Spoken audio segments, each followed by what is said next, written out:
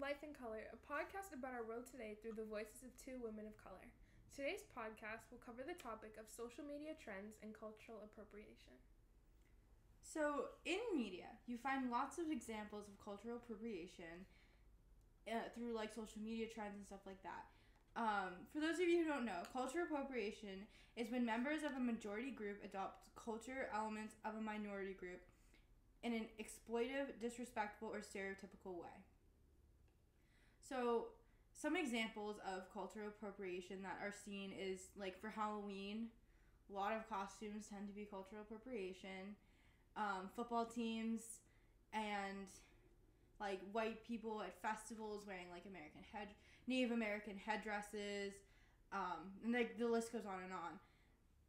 And I feel like it is something that is, like, very, like, I know it's been seen, like, there have been, like, a lot of hate, and especially, like, what is considered, like, professional and, like, in the workspace, and, like, women who have box braids or dreadlocks or, like, any other hairstyle that's not, like, straight hair, like, perfectly curly hair, like, people, they have, like, been told, like, it's inappropriate for work, or been, like, forced to cut their hair, especially, like, in sports games. Like, there have been instances where, like, men basketball players who've had, like, dreadlocks or, like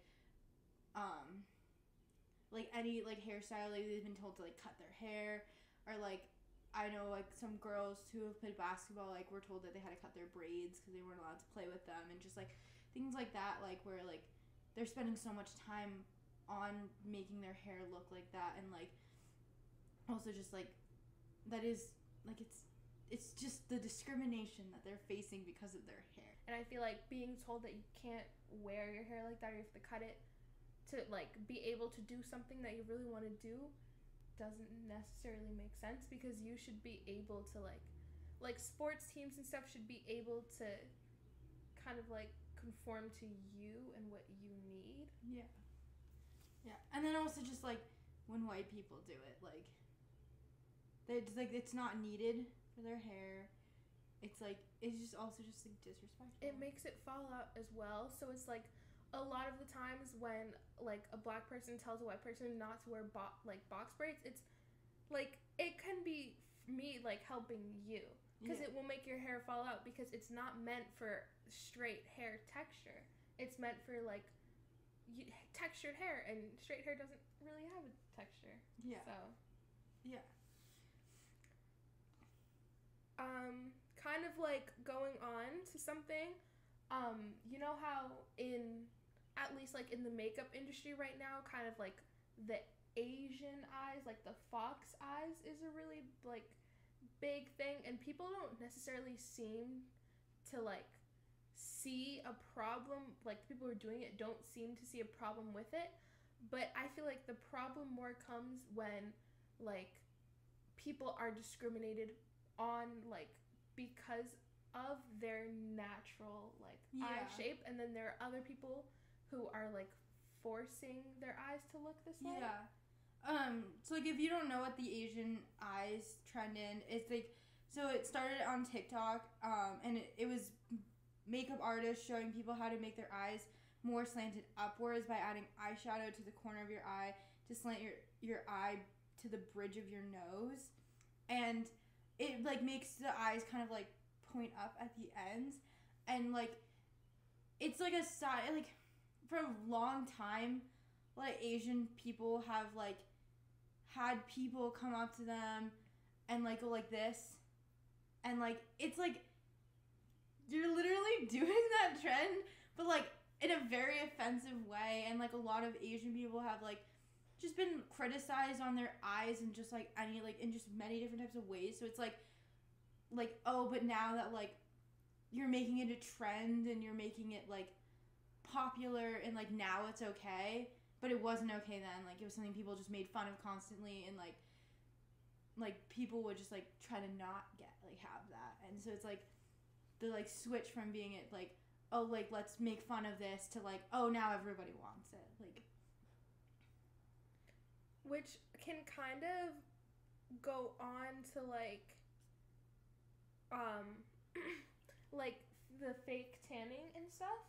So, know, a lot of black people, they were like discriminated on because of their skin color.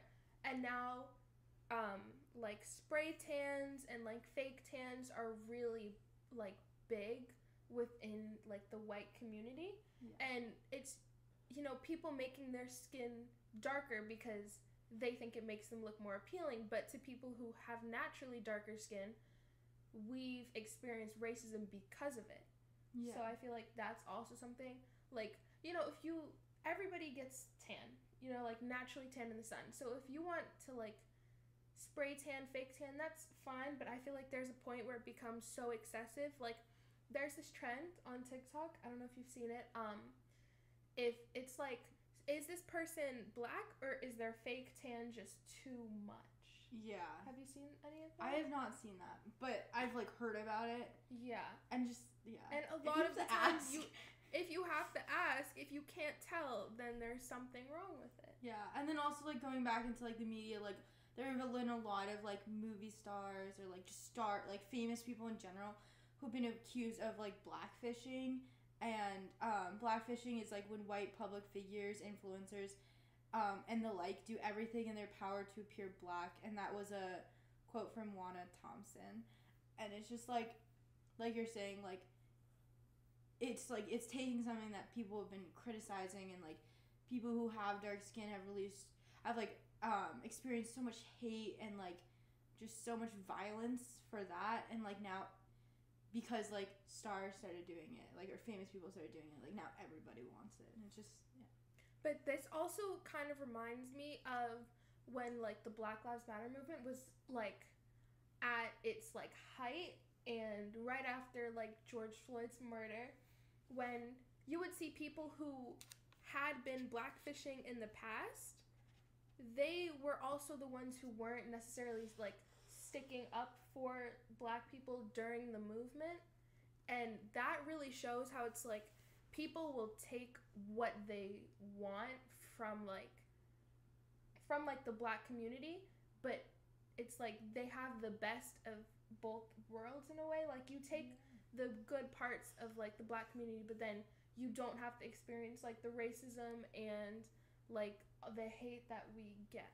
Yeah. And like, and it's not, similarly is not like the right term, but like the same time like the Asian eyes trend was going on, like it was the beginning of the coronavirus, where like during the coronavirus, especially like in 2020 and leading into 2021 and still now, like a lot of the Asian community, especially like older people, were receiving so much hate and violence. Like there were many accounts of like white people going into Chinatowns across like the US and just like shoving elderly people into the street. Like, why do that? It's not like, so it's like you're doing this makeup trend, but then like there are all these people that are getting like hurt, like they're getting shoved into streets or getting murdered or getting killed, and like, or like getting beat up, but like you don't care. Like it's just the detachment from like the people who you're taking these trends from and not caring about them is just mind-blowing. And like, what also blows my mind, and I remember saying something like this like in like March of 2020, I remember saying something like about this. It's like the people who take like from our communities, kind of, they probably have idols and have people that they look up to that are Asian or that are black, but they don't seem to think of it that way. Yeah, like they just seem to think of them as like a glorified, like a white person that's not white. Yeah. They just, yeah. I don't know, I feel like this trend of like taking like white people just pick and choose what they like about other people, and like that's what they want. And like you see it in like almost every single trend that has become popular, with like the BBL and like the Kylie Jenner lip trend. Like it's just all of these like aspects of like beauty of other cultures that like originally in America weren't seen as beautiful and as like attractive, that like the minute white people were like, no, that is attractive, and everyone else was like, yeah, now we're gonna take having like a big butt as like attractive, whereas before it was like seen as like not attractive and like not desirable, and it's just that's like, I don't know. Yeah, and BBLs are like, they're really dangerous. It's one of the most dangerous surgeries that you could get done to your body, and it's like black people, and not even just black people who had like a curvier body type even like a couple of years ago were much more hated on than they are now, and the majority of like those people were black women. But now it's like everybody is getting a BBL, and they're traveling to like different countries, especially countries in South America, to get BBLs, which are so dangerous, and they're doing it to their bodies when just a few years ago, like in the 2010s, like you wanted that like stick, like skinny, like figure, and now everyone wants the like hourglass, like big boobs, big butt figure, and like with the tiny waist, but like that just wasn't like, that wasn't in 10 years ago, and now it's in. And now people are doing it because it's a trend. But Vox said that people who, like two women who had gotten BBLs done after their surgery, were happy with it for a while, and then they started to experience some body dysmorphia, which, like, I don't understand why this is such a big trend when body dysmorphia is a real thing, because you're completely changing your body when you get a BBL. Like, the fat that is on your stomach is going into like your thighs and your butt, and it's changing your body type completely, and you have to go through that long surgery. You can't sit for like a while. You have to go through like a bunch of different things to keep your body in the shape like that the BBL made it. Yeah. And I feel like that's so much to go through for a trend. If you really want your body to look like that, that's one thing, but there are definitely people who've reached there by working out, and I know that everybody's different, you know, but it's like there's always going to be somebody who finds you attractive regardless of what your body looks like. So if you're doing it, just make sure that you're doing it for the right reasons. Yeah, and I mean also, like, I feel like a lot of these trends, like, not only are they like cultural appropriation and they're just like not right, but also like they're not instilling like body positivity, and like there are some people who will never like have the perfect like hourglass figure, or like they like and like even if they do get BBLs, like they don't always stay, like they can go away because like the fat in your body like just doesn't grow, it just dies, and so it's like they don't like, even if they're not successful, so it's like you're also marketing such like beauty trends that don't even, like, some people cannot even achieve, no matter like how hard they try. Like they're just sometimes just not achievable, and just like they just set such a bad example for like women wanting to look a certain way for society versus them like wanting to look a certain way for themselves. And it's just like, I don't know, I feel like that's just so like unhealthy in our like world and society. And that also kind of goes on to the Kylie Jenner lip like challenge, because I don't remember if anybody who's watching this saw the videos of the trend when it was first going around, but people would basically get like a shot glass and you would put it around your lips for like 30 seconds or however long it was, and then when you took it off, when you took the shot glass from your lips, they would have been swelled up and be really big because like pressure. Yeah, because of the pressure. But Kylie Jenner at first never admitted that she got lip injections. So people were doing this to get fuller lips, like she had.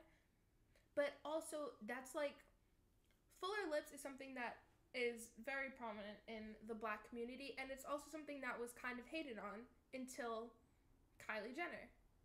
And I feel like her doing that kind of took it away from the beauty of the black community.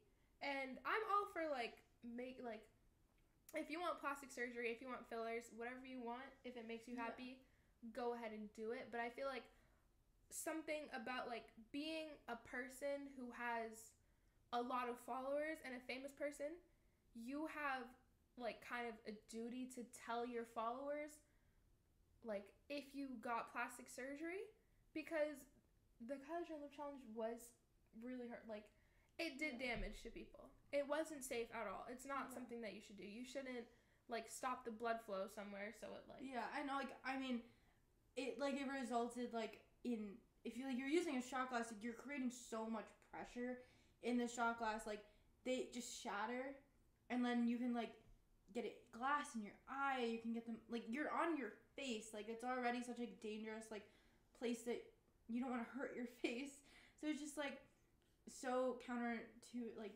it just doesn't help. And I just like going off of what you're saying, like she has such a young like strong influence for like so many young girls, and it's just like just admit that you like it, like I mean I don't know if she actually got lip fillers or not, but like she admitted it after the challenge had become like a big thing, but it was already so prominent that her admitting it couldn't stop anything, because now everybody just wanted to try the challenge. Yeah, and it's just like just admit it. Like it's not harming anyone if you just say like that's what you did, and like you're probably saving a lot of people from like trips to the ER because they had a shot glass shatter in their face. But I feel like it is kind of society's problem in a way, because I feel like one of the main reasons as to why people get plastic surgery is because either like they don't feel comfortable in their own bodies, or they have people telling them that they don't look like good. And I feel like there are always going to be people who hate on you no matter what. And then there will be famous figures like Kylie Jenner, for example, who changes her body because of it, and now her followers all want to do the same thing. And it's just a repeating cycle, because there are always going to be people who just want to hate on everything. And I feel like people shouldn't take the hate into consideration as much, because you should just do what you want to do for your body regardless of what other people are saying. Yeah. I feel like, that's a big thing, is like just praising yourself and the way that you look, and just accepting that, and not being sucked into all of these trends and trying to change yourself because of like the way like other people want you to look.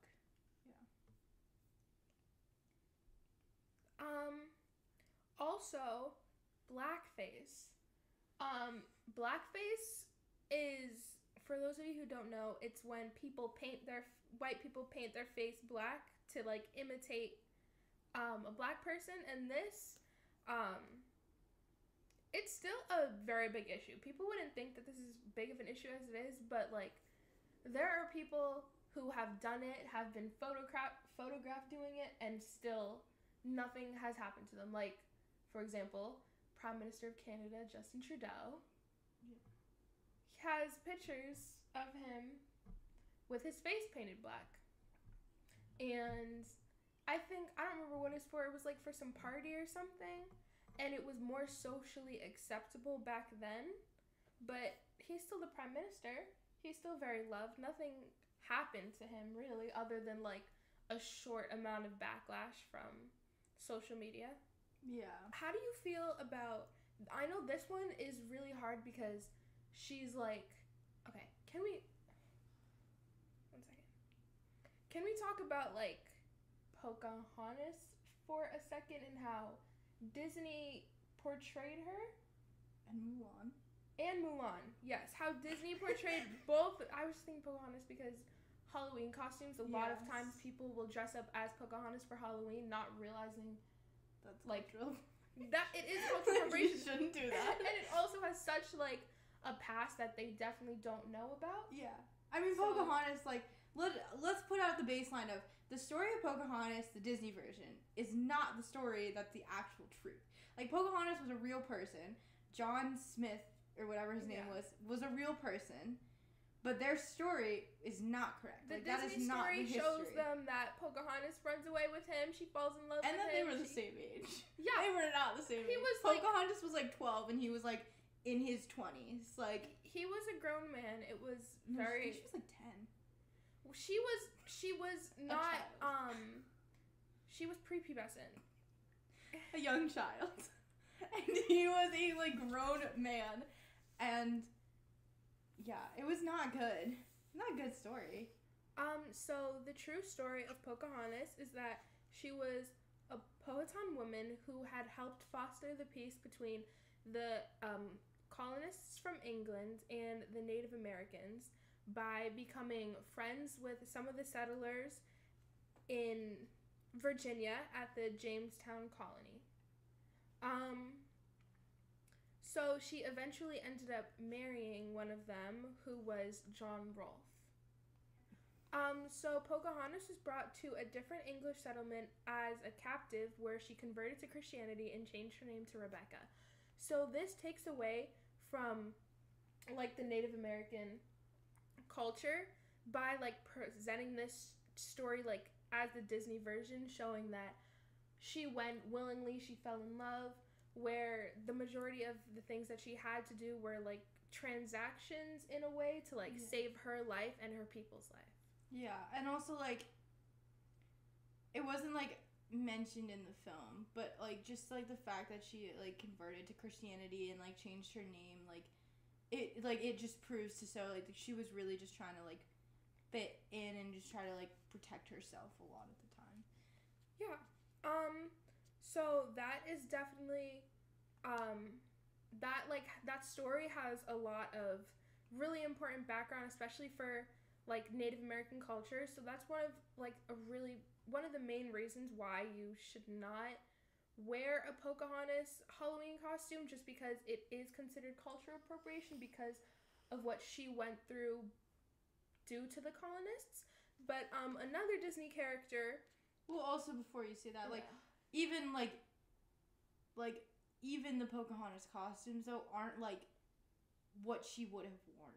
Like, they're very, like, they're either, like, sexualized versions or they're just, like, not historically accurate. They're more whitewashed versions in a way. So it's, like, not even, like, respectful in a way. And it's not, none of it is historically accurate either. Yeah. So it's, like, it wouldn't even be, like, the right thing to wear if you were trying to copy it, but then you shouldn't be in the first place. Just take from... Here's a little lesson. Just don't dress up as Pocahontas. Yeah. Just don't. Just don't do it. Okay. And then also, like, another movie we mentioned was, like, Mulan. And, like, it's not horrible. But it's also one of those cases where, like, you shouldn't. Just don't do it. It's not, like, I don't know the exact historical accuracy of the outfits and all of that, but, like, it's probably not that accurate. And, like, just some of the representation of the characters in this, like, the film just, like, wouldn't be accurate to the times, if we're being honest. Like, I don't know, just, like, the father, like, wouldn't be that understanding, which I guess is I don't think it's, like, an accurate representation of, like, it's not, like, Mulan made it look very easy to pull off what she accomplished. Yeah. Which is historically inaccurate, especially for a woman to be able to do, like, all of that in the way that Disney portrayed it. Yeah. And just, like, I guess, like, when you see, like, characters from Mulan, you tend to see a lot of the, like, matchmaker. And I will say, it's not funny. It's offensive. When people, like, do the, like, mustache thing and, like, say, like, Fa Mulan and, like, the way that she says it. Like, it's not funny. It's really not. And, like, you make fun of this matchmaker, but, like, I mean, in most histories that you look at in general, like, there was some sort of matchmaker in these communities and stuff like that, but it's also, like, yes, they made it funny and all that, but, like, these people were literally telling girls, like, this is who you're gonna marry, like, this is who you're gonna spend the rest of your life with, and, like, this is the best decision for your family and for you, like, and it was really like very, I don't know, it's just like it's not funny to make fun of it, and like also like we said with Pocahontas, like just don't dress up as Mulan. Like it's just like not probably, it's not appropriate, it's not like accurate, and just like it's not okay. Like just don't. And there are a lot of things that you can dress up as, like from different cultures, that isn't considered cultural appropriation. Like, if you wanted to dress up as a like historical figure that's also a person of color, you can do that and still like be respectful about it. Yeah. Like there are ways that you can do that, but it's a lot harder just because like you have to make sure that you aren't being disrespectful to any group of people. Yeah. And it's also like, when it comes down to it, it's also like not only like about what you're wearing, but it's also how you act while you're wearing this. Like you don't want to like dress up as like, I guess no one would do this, but like you don't want to dress up as Rosa Parks and then start like being just very disrespectful and like just acting not appropriate, like, because that's just, you're disrespecting yourself, but you're also disrespecting like the costume. And like you're also disrespecting like the person who wore that, like who you're disrespecting the person you dressed up as, who is an important historical figure and did like a significant amount for the civil rights movement and for Black people in America. So no matter what you dress up as, it's really important, if it is a historical figure, to know like the history of it, so you're aware like of the things that you can and cannot do while you're dressed up as that person. Yeah. And then also like even like outside the context of like Halloween, like in general, like if you want to wear something that like, or look a certain way that is considered like what like a typical like African American person likes, like, or like an Asian person or anything like that, like just be cautious. Like just think about what you're doing, and like if it is something that you are like altering yourself in a certain way, or like wearing a certain type of clothes that like is like traditionally associated with like a certain race, like just think about it really, really hard, and like just know that if you do it, you have to be respectful, and like if someone asks you not to do it again, respect that decision and don't do it again. Because when it comes down to it, like if you're a white person and an Asian person or like any person of color asks you not to do something again because it makes them feel uncomfortable, like that is the bottom line. Do not do it again. And like if you keep doing it, then you're just being disrespectful like to people in general. And that goes for more than just skin color too. Like you can be like a Black person and you could do something that makes a white person feel uncomfortable. And if anybody tells you that they feel uncomfortable with whatever you're doing for like, it could be for like a cultural reason or not, you should just stop. Yeah. Just to be like a decent human being. Yeah, I agree with everything that you just said. And so for our viewers out there, if you have any questions, anything to add, or like you want to share your own experiences, please let us know down in the comments. We'd love to hear from you. Thank you so much for watching, and we'll see you next week.